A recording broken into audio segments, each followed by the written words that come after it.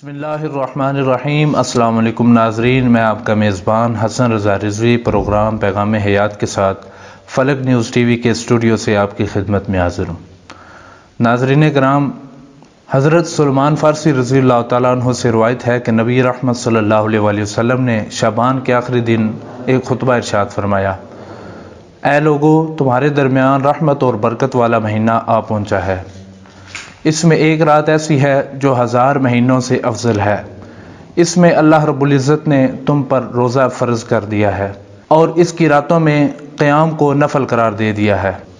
جو شخص اس مہینے میں نفل ادا کرتا ہے تو وہ دوسرے مہینے میں فرض کے برابر ہے۔ جو شخص اس مہینے میں فرض ادا کرتا ہے وہ دوسرے مہینے میں 70 کے ہم مثل ہے۔ یہ صبر کا مہینہ ہے اور صبر کا اجر جنت ہے۔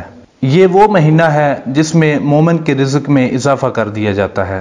اس مہینے میں کسی کا روزہ افطار کروانے پر جنت کا اعلان ہے۔ صحابہ کرام نے عرض کی، یا رسول اللہ صلی اللہ علیہ وآلہ وسلم، ہم میں سے کوئی استطاعت نہیں رکھتا کہ وہ کسی کو روزہ افطار کروائے۔ تو نبی رحمت صلی اللہ علیہ وآلہ وسلم نے ارشاد فرمایا، تم میں سے جو کوئی بھی ایک کھجور کے ساتھ یا ایک گھونٹ پانی کے ساتھ یا ایک گھونٹ دودھ کے ساتھ اگر کسی کو روزہ افطار کروائے گا تو اسے بھی اجر عظیم ملے گا۔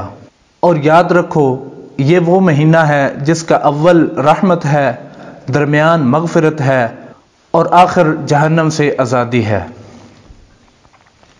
ناظرین کرام، یہ وہ مہینہ ہے جس پر اللہ رب العزت کی بے پناہ عنایات ہیں، اور اس مہینے کے صدقے اللہ رب العزت اپنی رحمتوں، اپنی برکتوں، اپنی نوازشات کی لوٹ سے لگا دیتا ہے اور اعلان فرماتا ہے، اگر تم جنت چاہتے ہو، اگر تم میری رضا چاہتے ہو، اگر تم میرے محبوب صلی اللہ علیہ وآلہ وسلم کی خوشنودی چاہتے ہو تو اس مہینے کا احترام کر لو، اس مہینے میں روزے رکھ لو، اس مہینے کا ادب و احترام کر کے تم میری رضا بھی حاصل کر سکتے ہو اور جنت کے حقدار بھی بن سکتے ہو۔ تو ناظرین کرام، یہ مہینہ بڑی برکتوں والا مہینہ ہے، بڑی رحمتوں والا مہینہ ہے، بڑی ہی فضیلتوں والا مہینہ ہے۔ اس مہینے کی کیا فضیلتیں ہیں